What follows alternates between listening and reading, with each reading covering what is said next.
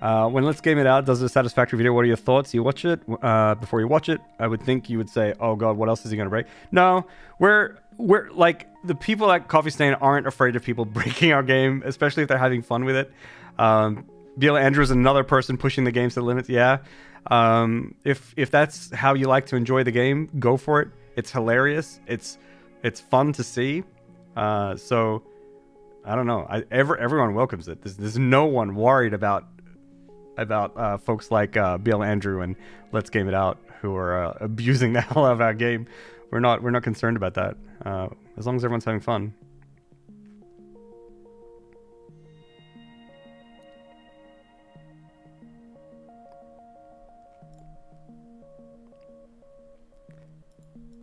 It's a passion. Jesus. Seriously good marketing there, whether it was intentional or not. Yeah, I guess so. I try not to sort of think in that sense, but it is true, right? The game does get out there when they do that kind of stuff, but it's not intentional. We just make the game that we want to make, and we're just really lucky that you guys like it. So, and that it turns out that people could do crazy shit with it. That's great. So, yeah. Full admittance, when I saw Satisfactory, it was from a player that was a precision builder, so I had no interest in it. Then I saw Let's Game It Out's Mega Cannon build. Yeah, so that's one really cool thing about Satisfactory is that it appeals to different playstyles.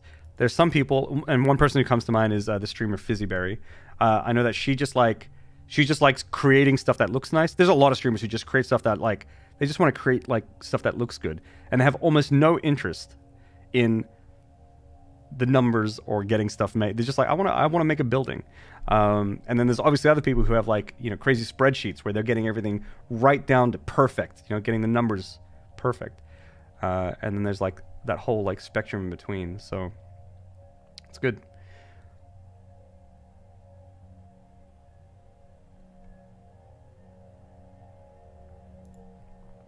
Factories are side quests.